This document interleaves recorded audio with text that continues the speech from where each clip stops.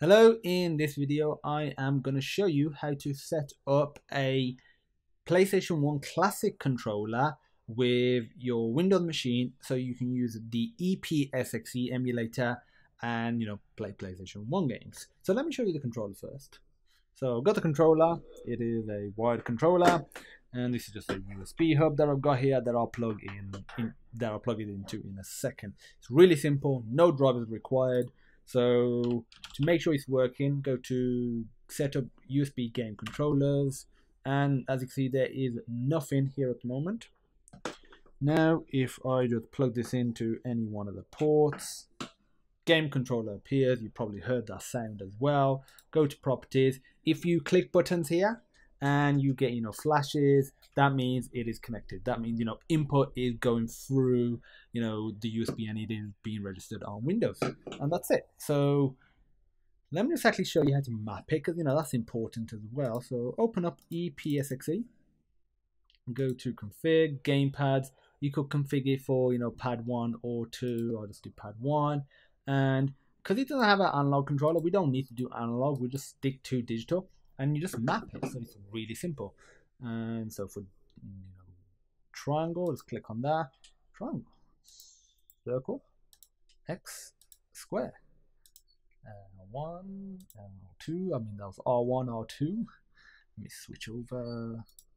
L1, L2, up, left, down. Am I thinking, what sound is that? That is just my dog. Misbehaving a bit today. He just wants some attention, that's all. So click OK.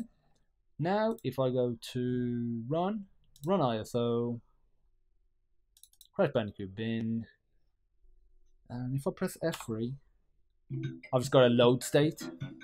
I've turned the volume down so I can talk. And as you can see, I can use it, so it's great. I've got like an old school controller, like obviously the Xbox controller, the PlayStation 4 controller. They all work great and they're all fine. Some of them require a bit more tweaking than others, but this is like playing with the original. So you could end the video right here and you'll be all good to go. I'm just going to play the first level. I've just been doing that with all the setup videos just to see what it's like.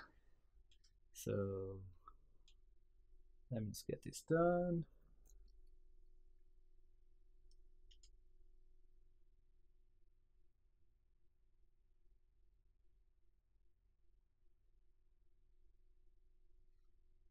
Let me square them. I wanted it to go to the center or through the center and destroy a bunch of boxes and the next crab as well. Sometimes you risk destroying this, which is annoying, which you do not want at all. Oh yeah, that was pretty cool. Okie dokie, so let's keep going.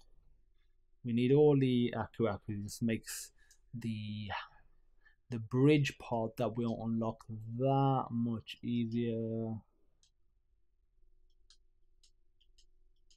Okay, so here we go. It's going to get the free Akus and time for us to destroy literally everything in our path.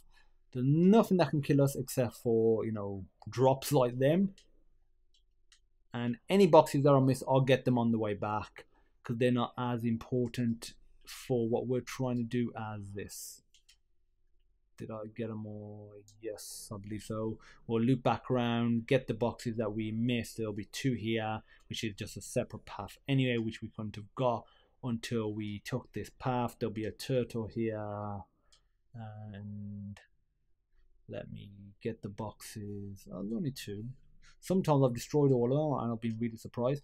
Didn't get this one. Usually do get that one, and I'm always surprised that I get it. This time I didn't get it, although I'm honestly expecting to get it. And make sure all the boxes are destroyed. They are. Take the easy route. Actually, we can't go that route anyway because we don't have any slide and jump until the second game. We don't have any double jump till the third game, so we have to take this route. And yeah, I'm going to turn the volume up because it's going to go da da da, because I've won. Ooh, almost fell there. Because I will have unlocked all the boxes of the gem. Let's just listen to that.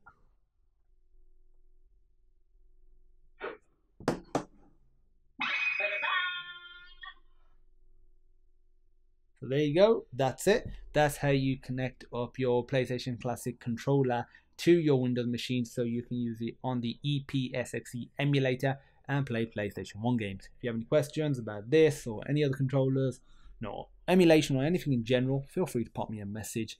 And as usual, I look forward to seeing you in the next video.